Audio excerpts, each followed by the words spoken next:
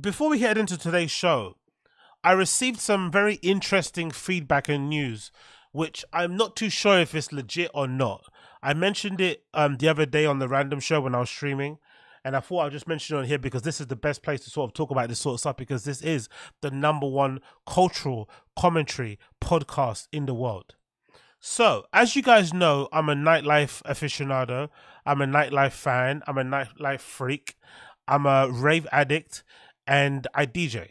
So I go out a lot. Sometimes I go out probably a little bit too much. Sometimes I probably do a little bit too much. And sometimes I probably say a little bit too much. But it doesn't matter. I flipping love it. I flipping love it. And part of loving it is falling in love with clubs, falling in love with electronic music, one genre in particular being techno. You also got house, you got disco, all that malarkey. Along my journey, I obviously discovered some of the great clubs out there, and one of the best clubs I've discovered over the years has been Berghain. I've loved the place. I've been going there for I'm going to say 10 plus years. It's probably been maybe more than that, but I've been going there for a very, very, very long time. The first time I actually ever went there, I went by myself. So I've had every experience of being there with friends, being there on my own, being there with quote unquote locals. I've done the whole shebang. I've done everything that you can expect when it comes to that place. And when I mean everything. Whatever you're thinking now, yes, I've done it. Okay, cool. So I've enjoyed it and it's been really great.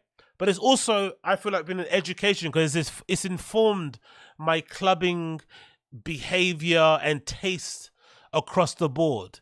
It's kind of made me appreciate how they do things over there. It's also made me question the wisdom of it. It's good in general, especially when you live in London. We don't really have a door picking, culture here at all. Zero. It doesn't really exist. Most clubs let anybody in as long as you got money. Most clubs don't even care if you're drunk or high. They just want your money. So the atmosphere and the vibes in the clubs are a bit weird.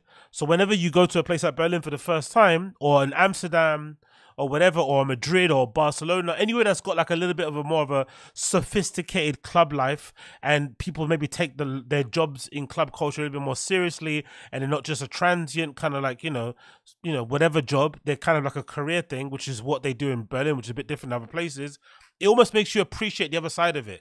Maybe you won't want to live there, you won't want to copy that in London, whatever it may be, but it just gives you an understanding of okay, this is why they do it like that. You see the results of it. You see why they do it when you go inside. You're like, oh shit, look how fun this club is. Look how everyone's so free. Look how everyone's dancing. No one's on their phones. Everyone's in the moment. It makes you appreciate that sort of stuff. So it's all good. So anyway, long story short, obviously I'm a great fan of the club. I love it. I've been there many, many times. I have aspirations of in the future playing there one day, and I'm pretty sure that will definitely happen. Whether it's Panorama Bar or Berghain, I'm pretty sure that is definitely in my destiny, and it's going to be a monumental moment, considering the amount of times I've spoken about it. But I've heard, allegedly, via somebody who left a comment on one of my videos, that I've been put on some sort of blacklist at the Berghain. I've been put on a blacklist where they're essentially trying to dissuade people who make content like I do, centering around nightlife, centering around dance music, centering around techno, centering around, techno tourism, because they don't like the attention that it brings. Maybe, I'm assuming. Maybe they don't like the things that the people say. Maybe they don't like the cut of their jib. I don't know. But in general, the funny thing is that they're kind of grouping me in with those TikTok techno influencers. Like that girl that I spoke about, who's German, I think, as well, who everyone was kind of ragging on. They're kind of grouping me in that sort of same group of people. The ones that everyone gets annoyed by, the ones that do the get ready with me as I go to Berghain, the ones that wear harnesses and PVC and mesh and whatever as a uniform just so they can go in certain places. All those people, they're grouping me in with those people. So I was dunking on these guys and girls. I was dunking on them. I was flexing on them. I was almost acting as if I was cooler than them because I wasn't like them. But then on the other side of things, Berghain allegedly have decided that I am just as bad as those TikTok influencers, which is hilarious when you think about it. But when I was thinking about it a little bit more, I was thinking to myself, if this is true, it's almost as if they're trying to silence people from talking about the club. And I find that incredibly weird because I understand how controlling and how picky good pretentious, selective, exclusive they are when it comes to how they manage the club. Because obviously it's worked for so long. It's worked so long. They know what they're doing, right? From the bouncers to the people that work there, the booking, it's fucking kill it. They have, you know, a program that runs what? Basically 12 months of the year, open, you know, from Friday all the way until Monday. They have great flipping booking, great programming, great flipping promoters. It's all really done well. So they know what they're doing. They're not flipping idiots. But it's also one of the worst kept secrets in the world. There's a ton of articles written about Berghain all the time. There's a million videos, many more on YouTube that have many millions more views than I, and plenty of people leaving reviews and stuff on Reddit. Like, there's plenty of places where you can find out and read about Berghain. So I just find it utterly odd that they would get annoyed by like random YouTubers who are just sharing their experience of going there. And it's not as even like, because I understand there's like a bit of a taboo. There's a bit of a it's looked down upon if you describe in detail what goes on inside, who you see, whatever. I don't think I've ever done that. I don't think I've said, oh, I saw so-and-so celebrity. And I don't think I've gone into excruciating detail about what I saw other people doing even. It's just more so about my experience. Oh, I had a good time.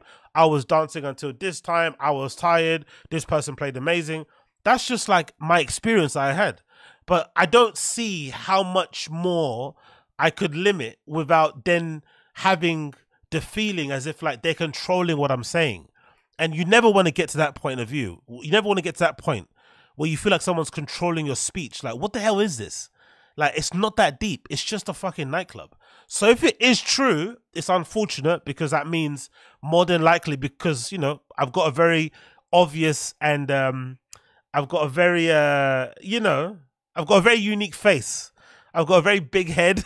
So most likely I'm not going to blend in or go incognito in some sort of flipping, you know, disguise. So, you know, if it transpires that I am actually blacklisted and banned from there and I can't go, I'm probably going to find out this time. Well, I'm probably going to find out next month, because I do plan to go over to Berlin next month for this particular program they have at the end of the month. They have a bite night happening, or beta, I guess, happening at the end of the month, 24th of May.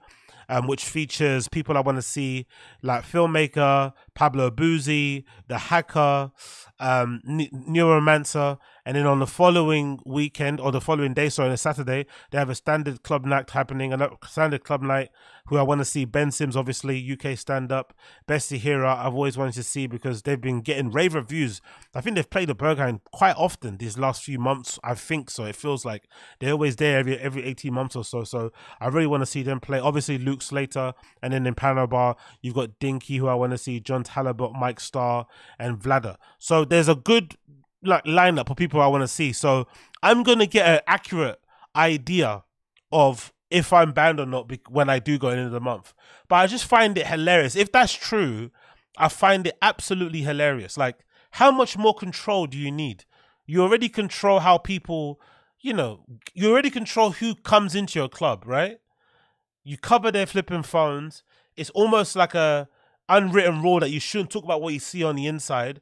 Now you don't want people to talk about it on their own platforms or to make it's like, it's insane. It's literally insane if that is the case.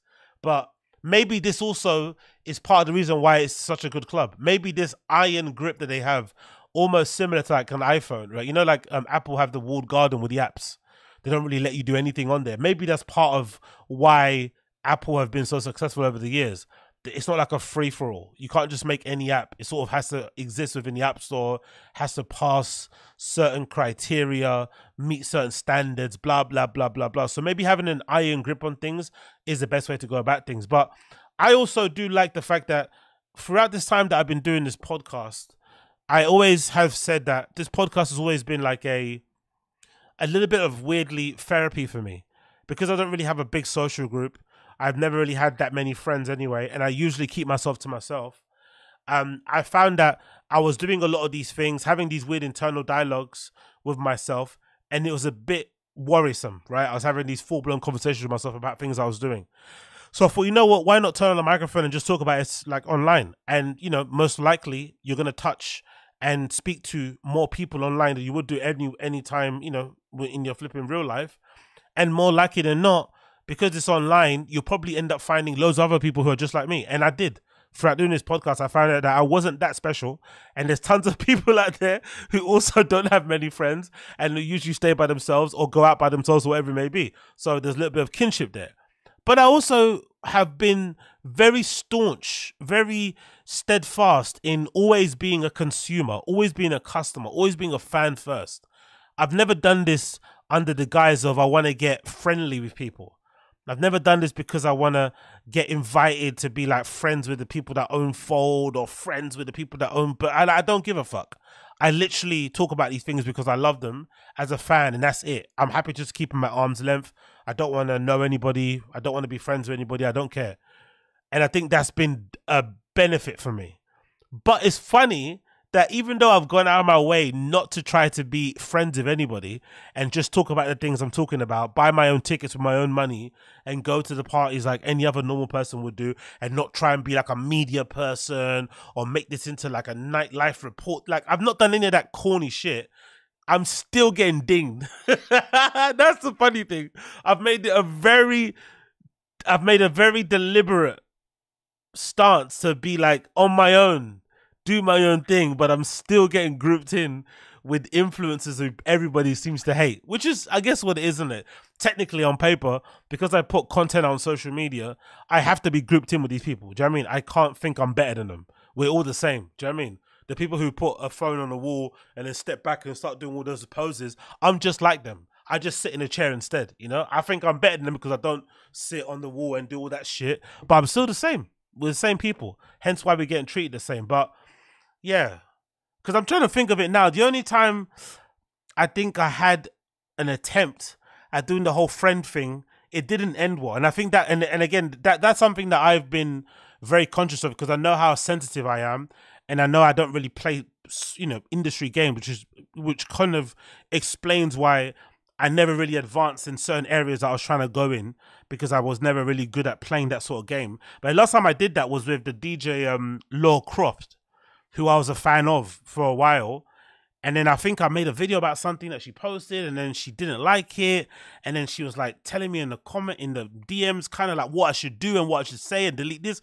I was like, look, go fuck it. Like in my head, I just said to go fuck myself. I didn't say obviously in the text, in the DMs. I just said like, go fuck yourself. And since then I legitimately have deleted her from my brain. I haven't listened to a single set. Don't give a fuck. If she's playing on the lineup, I won't go.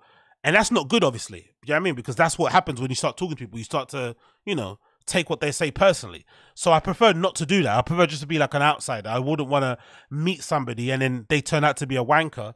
And now all of a sudden, all that investment I had as a fan, I have to kind of take it away now because I don't like you as a person. Do you know what I mean? And I don't want to do that. So, hey, if that's the case, you know what I mean? And man's been banned, it is what it is, isn't it? I'm locked up, you know what I mean? It is what it is. What can you do? But guess I'll find out when I go to the end of May. And then obviously, if I do get denied and they say no because you're on some list, I'll also make a report about that. So it'll be a report about getting in. It'll be a report about not getting in. And it's all going to be absolutely flipping hilarious either way. And yeah, man, it's just a funny state of affairs. What a funny state of affairs because I love the place, but I'm not willing to fucking, you know, suck people's dick to go to a club. It's not that deep. Like, I love the place. It's a great club. I would prefer not to be blacklisted, of course. But if I am blacklisted, then so be it. You know what I mean? Like, what can you do? But I'm not willing to get down on my knees and suck somebody off just to be able to go to a club. It's not that deep. There's plenty of other places I can go to. Hopefully, I hope it's not a worldwide ban for all clubs. But yeah, we'll find out. We'll find out when I'm there. We'll absolutely find out when I'm there. But funnily enough, actually, I saw this clip that features this DJ called Chloe, who basically speaks about Berghain and how she prepares for her sets and what she likes about it, and specifically about Panorama Bar. And you know what's funny about her comments? You know what's actually funny about this woman's comments about Panorama Bar? This is exactly the reason why I love the place also. She says some very astute things that I kind of went to play here just to kind of give you an idea on like my mindset when I'm going in those kind of places. But obviously Chloe's far better. You know, she's amazing, like an absolute legend in the scene. So Chloe has very interesting views about playing in Panorama Bar and why she loves it. So happy. And now in a couple of hours you will play in Panorama Bar. And I was just asking you because so many artists say that it's very special to them. And as a club goer, By the way, this woman's voice for Playful Mag, why is her voice always like hoarse? Is she like, does she sing? Is she in a metal band? Does she go to concerts every weekend? Every time I play a clip from Playful Magazine, this woman's voice is always gone. Like, or maybe she's got something wrong with her and I take it back, but her voice is always gone in some regard. It's super funny. I also think it's an amazing club. But why would you say it's special for you? Yeah, it's very special for me to play at a Panorama Bar, going in Berghain. First because, I mean, this place is just amazing because it has its own singularity. The building, of course, is like just a special piece of art, I would say. Like the architecture is just amazing. So you would definitely not find another place like this in the world where there's like big parties going on. But also the atmosphere is very special, like the sound system, and yeah, and I feel that it's very peaceful somehow. And yeah, and I have the feeling also by playing 4 hours is special because you have the time to bring something special, yes. You know, generally when I'm booked in a party, I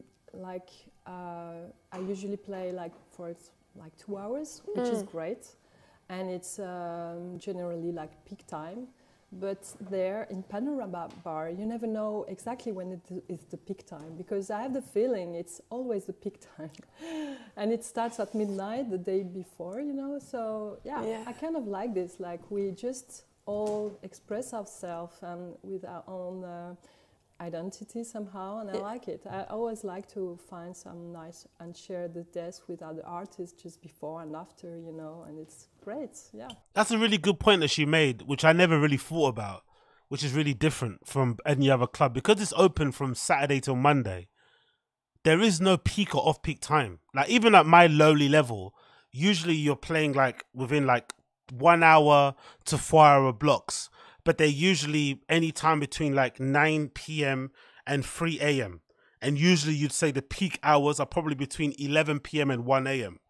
But Berghain, because it's open literally from Saturday night all the way to Sunday morning, Sunday night, Monday morning, there is no peak or off-peak time. And people are coming in and out. It's quite a transient place. Obviously, the turnovers are super high. Rejection rate is super high. No, turnover is not super high, but you know what I mean. Rejection rate is super high, so people are coming in and out all the time. So there is no like, you know, and whenever you go in there, whenever you enter, you feel like the night is just getting started. But people have been in there probably like 12 hours before you, or maybe even more. So it must be a bit of a mind trip as a DJ to go in there, which is probably why people say it's quite hard to play there also, because you can't really play like you would a normal gig. Like, oh, I'm going to play my peak set, because what if the time that you go in there, you realize the vibe isn't quite what you brought in your tunes. So you kind of have to bring tunes where you kind of can go on a journey, which is probably why they give each DJ like 4 hours minimum, from what I could see anyway. On the lineup, everyone kind of gets like 4 hours. That kind of gives you a good time to sort of like, you know, figure out which direction you want to go in, and you get a chance to like catch people. You can kind of take them on a journey. Okay, cool. First hour is this, second hour is this, third is this, and fourth is this.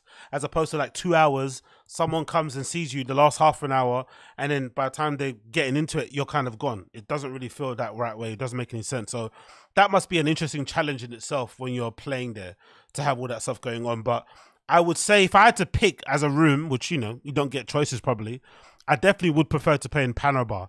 That room is like super amazing, especially with the blinds, sorry, the windows, everyone dancing on the edges, seeing the back of the room as well. It's one, you know, because it's all on one level, seeing it all the way to the back of the bar, all the hands, a smoke machine. It just feels like an absolute vibe. So that must be really cool to play there and, you know, have people so close to you, have that fucking massive booth with all the metal all around it. It's probably a really good feeling. So big up Chloe for describing that very, very astutely. Big up Chloe for describing that very astutely. Oh, and big up Young Old Vibes as well in the chat. No. I promise it had nothing to do with coke in the bathroom. Definitely not. If it was that, I'll just say definitely isn't nothing to do with that. I don't know. I think from what I can surmise from what the person said, it seems that Berghain just don't like people talking about the club in general, especially YouTubers. I think the one who really fucked it up was this one dude, some American guy. Like, you probably see him on there. I remember his video too.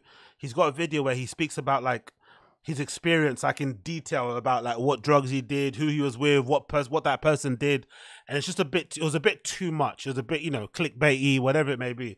So and I remember reading the comments, people were really upset with him as well because of the detail he went into. So I think that guy kind of set like a bad precedent. I think so.